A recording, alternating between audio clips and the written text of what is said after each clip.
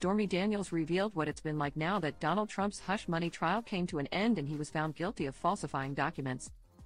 "I don't know if I've quite processed it yet," Daniels, 45, said while appearing on Good Morning Britain on Tuesday, June 4. "I made the mistake of thinking that it would be like a movie, that the verdict would be the end finale and it would just end and the credits would roll and life would go back. We still have the sentencing, we had the fallout from that, and I don't think that my life will ever be normal," she continued. Daniels also revealed her decision behind wearing a bulletproof vest to court. "It's not so much Trump," she explained. "We have a man who has been accused of inciting the January 6th Capitol riots and encouraging his followers to react violently, and I got some serious death threats daily against my family, daughter." The blonde beauty has been open about how she's received graphic and horrifying threats ever since she came forward about the ex-president, 77, but it was on email that threw her off. "I showed it to some law enforcement friends here in Florida and they said, you know what, it's better safe than sorry.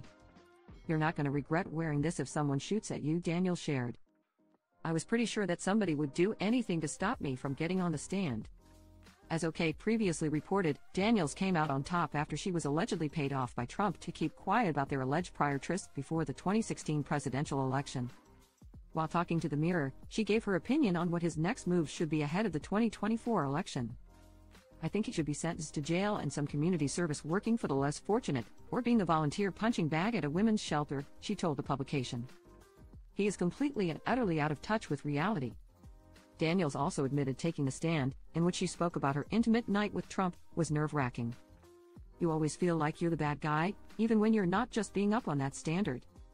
Being in court was so intimidating with the jurors looking at you, but I'm glad that the stuff came out in court that wanted to come out and prove, like I said, I've been telling the truth the entire time. It's not over for me. It's never going to be over for me. Trump may be guilty, but I still have to live with the legacy," she shared.